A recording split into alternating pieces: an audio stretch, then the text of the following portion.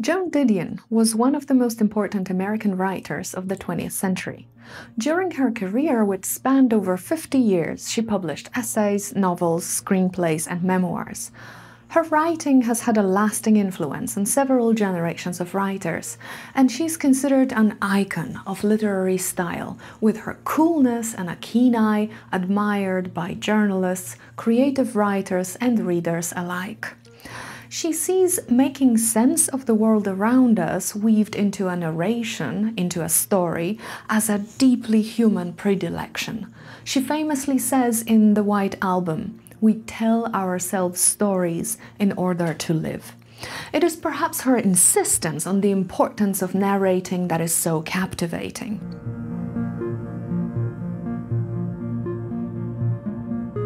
Didion published 5 novels, among them Run River in 1963, A Book of Common Prayer in 1977, and The Last Thing He Wanted in 1996, interweaving them with collections of essays, such as Slouching Towards Bethlehem from 68, The White Album from 79, and more recently South and West, 2017. She also wrote reportage as well as autobiographic writing. Where I Was From was published in 2003, and The Year of Magical Thinking from 2005, which is a text dealing with the sudden death of her husband, very successfully adapted to a Broadway play starring Vanessa Redgrave, and Blue Nights from 2011. What is particularly interesting to me is that she puts the stamp of a Westerner and a Californian on all of her writing. "I am at home in the West," says Joan Didion in one of her last publications, South and West from a Notebook.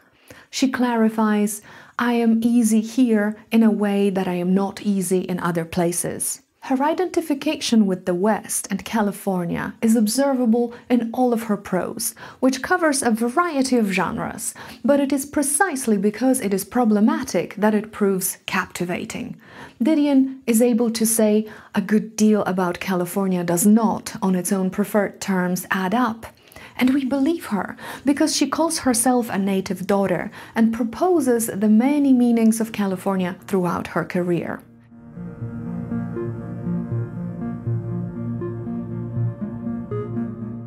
Joan Didion was born in Sacramento in 1934, and her ties with California remained unbroken until in 1956 she won a prize in a competition organized by Vogue, which was a job in the magazine's New York offices. In 1968, she writes about the move rather nonchalantly. "When I first saw New York, I was 20, and it was summertime, and I got off a DC-7 at the old Idlewild temporary terminal in a new dress which had seemed very smart in Sacramento, but seemed less smart already, even in the old Idlewild temporary terminal, and some instinct informed me that it would never be quite the same again. In fact, it never was." The move to New York that year affected her deeply. Soon after, she wrote her first novel, motivated by a nostalgic longing for the place of her origins. Didion recognizes the need for consolation as the main impulse behind the composition of her first novel, Run River. The plot of the novel was imagined, but the impulse that initially led me to imagine this story was real. I was a year or 2 out of Berkeley, working for Vogue in New York and experiencing a yearning for California so raw that night after night, on copy paper filched from my office and the Olivetti Latera 22 I had bought in high school, I sat on one of my apartment's 2 chairs and set the Olivetti on the other and wrote myself a Californian river. The trigger for the novelistic process is homesickness, but what is also suggested is the idea that claiming the land by writing an element of landscape for herself is validated by personal nostalgia. Loss, in this case, is the basis for and an explanation of the creative impulse, and the novel is a way of coping with the loss. As Didion states somewhat ambiguously, it created a protective distance between me and the place I came from. When Didion writes about her losses and protects herself against their emotional impact, she loses the land again, this time in a self-protective gesture. After 8 years in New York, Didion returned to California with her husband, John Gregory Dunn, and their daughter. And even though she traveled extensively and ventured out to write about various places, such as Miami or El Salvador, California has remained the center of gravity for both her life and her writing. Their home in Malibu became the epicenter of writerly and artistic activity. The writing couple befriended actors, musicians, directors, socialites. In a word, they melted easily into their Californian life, becoming a fixture of the California writing scene. Didion wrote the majority of her work in California, and it has always been the point of reference for all of her writing: journalism, reportage, reviews, screenplays, short stories, and novels. And even though Didion is primarily seen as a non-fiction writer, I would say that it is fiction that allows the writer to represent her vision of California, of Californian identity, of American melancholy in an unobstructed way, which is to say, not concerned primarily with a representation of a narrative progress of facts, figures, and events, but focused on a representation of the guiding idea or myth behind California's story. Didion's making home for her family in California and leaving it from time to time to see it from a distance allowed her to construct a complex, prism-like vision of the state where she was born, grew up, and later chose to live. Much of Didion's writing carries melancholic longing for the land, even when it locates pain elsewhere. It is melancholia that underlines Didion's vision of California and its character, and the reason for it is the sense of loss in its various configurations that informs California's history and identity in Didion's prose. It is a point that I discuss in detail in my study of Didion's novels.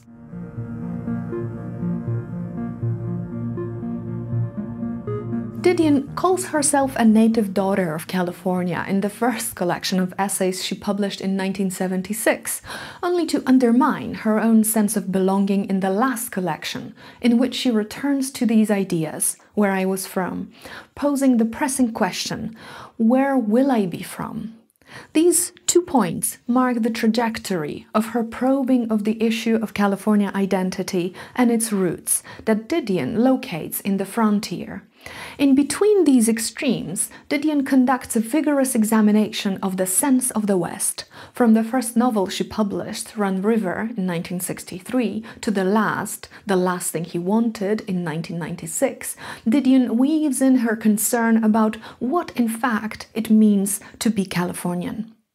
Run River's protagonists are Lily McClellan and her husband. In Didion's own words, as the novel opens, Lily's husband, Everett McClellan, has just shot and killed the man with whom both Lily and his sister Martha have had affairs. Didion also comments on the pervasive atmosphere of her first novel. Much in Run River, as I believed when I was writing it, and as I read it now, some 4 decades later, has to do with the ways California was or is changing, the detailing of which permeates the novel with a tenacious, and as I see it now, pernicious, mood of nostalgia. Martha, Lily, and Everett are representatives of the old California, which changes and passes into oblivion, giving rise to new modes of existence. Lily and Everett's son Knight expresses this change when he talks about his parents' rigidity. She and his father were going to be pretty surprised if and when they ever woke up to the fact that nobody in Sacramento anymore had even heard of the McClellans or the Knights, nor that he thought they ever would wake up. They'd just go right along, dedicating their grubby goddamn camellia trees in Capitol Park to the memory of their grubby goddamn pioneers. Didion herself comments on this fragment. There are other signs of change, which, in the construct of the novel, is understood to mean decline. Didion's first novel could be seen as a melancholic examination of loss. The loss of an unshaken sense of belonging, the loss of an easily defined place to belong to, and the loss of the right to feel at home in this place. Didion's last novel, The Last Thing He Wanted, similarly features Californians as protagonists, even though they are out in the world dealing with larger affairs. In this political thriller, Elena McMahon, the novel's central character, becomes an arms dealer in Central America after her father's death. The phrase, repeated several times, characteristically is the smell of jasmine, the pull of blue jacaranda petals on the sidewalk, blue so intense you could drown in it. We read it at least 3 times in the course of the narrative, and each instance provides a point of reference, an anchoring sensation for Elena, who might be dealing arms on an island on the Pacific, but who remains a Californian, with the character of a survival and an instinct to jettison any cargo, which occasionally means emotional baggage. This characterization of a Californian character through loss is also very clearly delineated in Didion's autobiographic writing, in terms which are very clearly reminiscent of Elena McMahon, the protagonist of her last novel. Didion also describes her own mother and older ancestors. My mother had no interest in keeping the Hill Ranch, or in fact, any California land. California, she said, was now too regulated, too taxed, too expensive. She spoke enthusiastically, on the other hand, about moving to the Australian outback. Ed Wayne, my father would say, a remonstration. I would, she would insist, reckless. Just leave California? Give it all up? In a minute, she would say, the pure strain talking, Elizabeth Scott's great-great-great-great-granddaughter. Just forget it.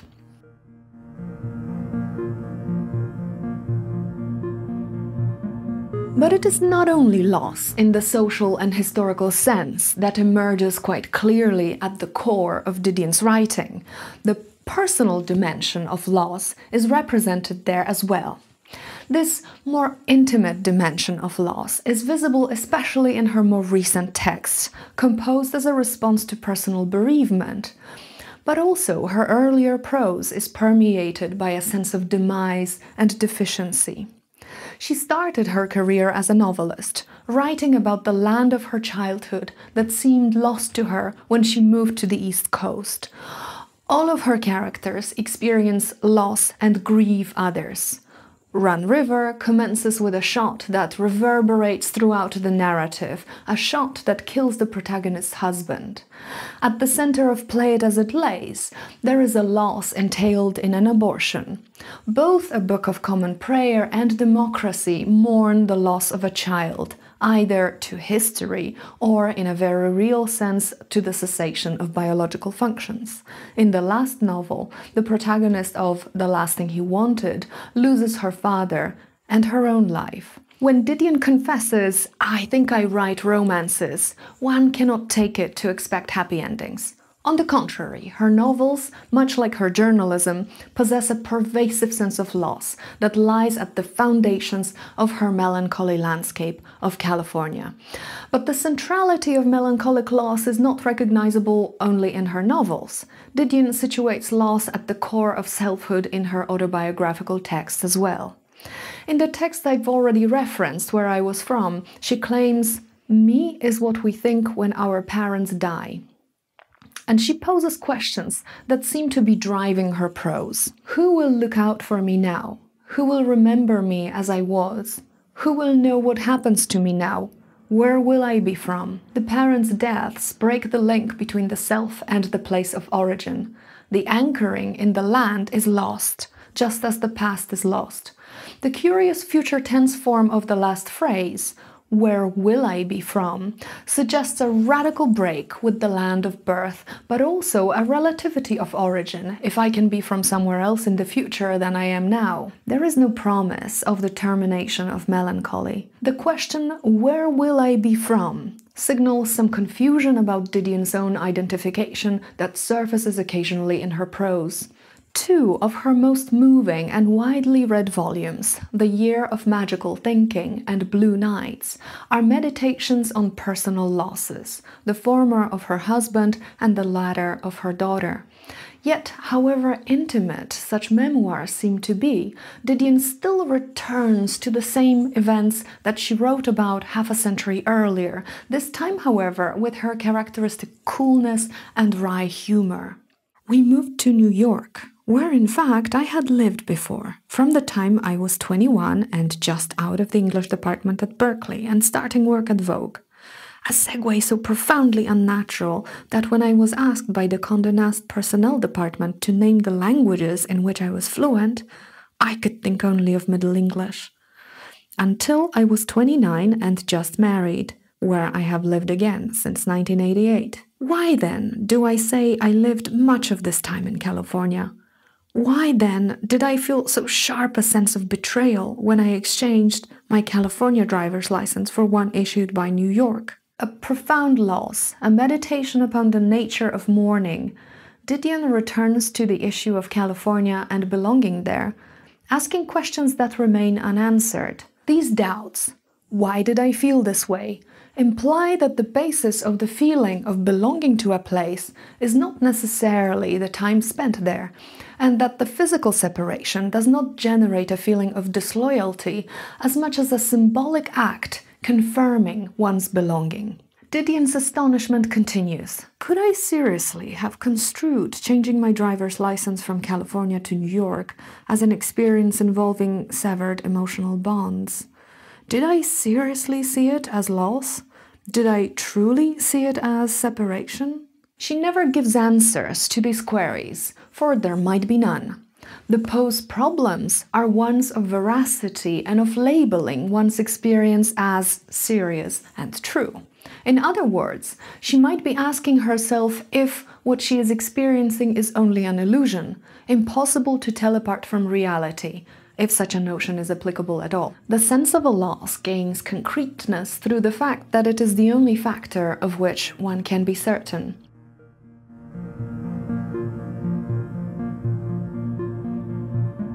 Didion's eye-speaker in her memoirs is often hesitant and ambivalent, but it is also thanks to these qualities that she is able to bring out much detail and nuance in her musing on the nature of loss and mourning.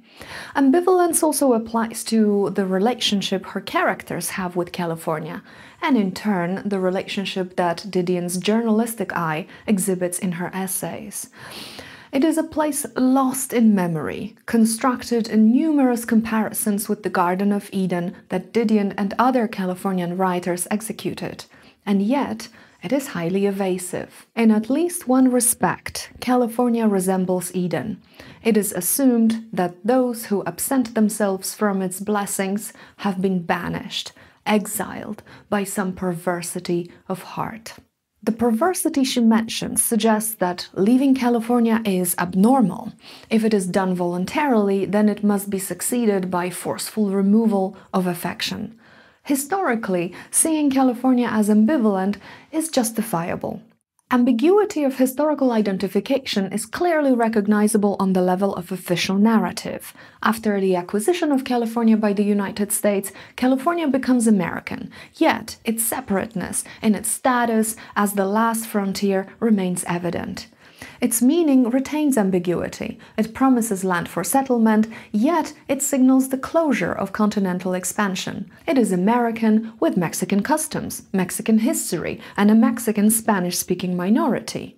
It also retains its mythical character, with the 49ers, the Gold Rush, later Hollywood, and now Silicon Valley, animating people's imagination and becoming a projection of dreams on a global scale. Didion understands both California's ambiguity and mythopoetic quality better than anybody else.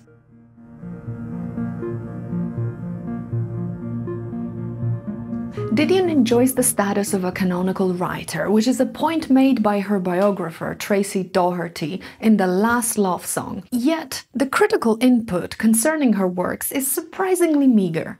Critics who write about Didion notice that Didion's critical reception still proves to be quite below par. This is particularly puzzling because Didion is acknowledged as America's and California's primary analyst.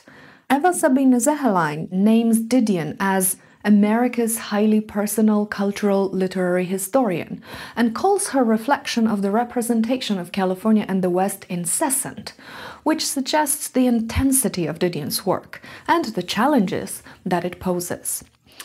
H. Jennifer Brady makes a similar claim, stating, Didion's writings in particular demand an act of historical imagination on the part of the reader, an understanding of the mythic heritage of Points West.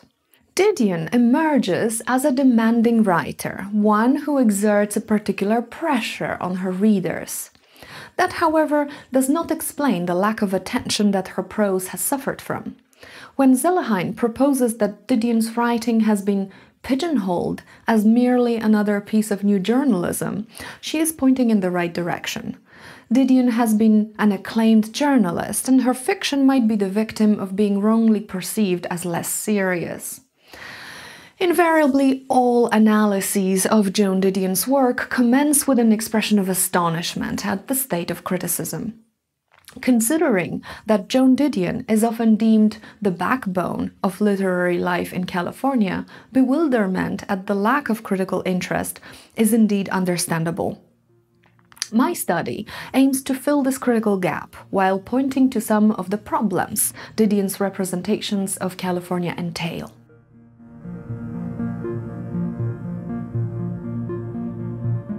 I see the vision of California in Joan Didion's prose as an anachronistic concept, reaching back to Turner's frontier thesis, which proclaimed that it was not the East Coast, but the frontier where American identity lay. This anachronism, not given attention in any of the critical writings devoted to Didion's prose, plays an important function of informing and organizing Didion's vision of Californian history and identity. Once we see that Didion's vision of California is anchored in 19th century ideals, we can recognize the main problem: its refusal to acknowledge the role played by agents of history other than white. The same problem surfaces from the first published volume to the last. In Slouching Towards Bethlehem, Didion's speaker pronounces, "I come from California, come from a family, or a congeries of families, that has always been in the Sacramento Valley." She obviously understands the problem inherent in her claim. Such a view of history casts a certain melancholia over those who participate in it. But at the same time, in this pronouncement, she claims California for herself, calling herself characteristically a native daughter. She speaks directly to the reader. If I could make you understand that, I could make you understand California, and something else besides. For Sacramento is California. And California is a place in which a boom mentality and a sense of Chekhovian loss meet in an easy suspension, in which the mind is troubled by some buried but ineradicable suspicion that things had better work here, because here, beneath that immense bleached sky, is where we run out of continent. A Turnerian vision to the core. Didion's California starts and ends with the first white settlers. From Didion's prose one gathers that Native Americans or Mexicans never exerted any influence on the state's history or its character. Neither do the various groups, Asian Americans, Chicanos, influence California's present. The list of Didion's exclusion is long. This omission, I argue, is at the center of Didion's prose, and it animates her narratives, remaining an unstated premise. It is what Didion's prose does not say that is central to the vision of California it promotes. For Didion, it is the loss of her California, her moving to the East Coast, but also the loss of what California used to be and what it used to stand for, that enables her to solidify her position as the speaker for California. Yet while she expresses her vision of California's history and identity, she avoids addressing the question of their multiracial and multi-ethnic character with an outstanding effort. The writer of Didion's skill cannot be dismissed as not realizing this omission. In fact, she suggests that it is a problem which can be explained by memory. Memory, that imperfect, failing faculty, serves as a unifying function when she states, for example, that there is in Los Angeles no memory everyone shares, no monument everyone knows, no historical reference as meaningful as the long sweep of the ramps where the San Diego and Santa Monica freeways intersect. A sentiment which echoes her words from 30 years before. The future always looks good in the golden land because no one remembers the past. Memory becomes an attribute of the land itself, and historical references lose meaning as the structures of motorways gain it and become the only secular communion Los Angeles has.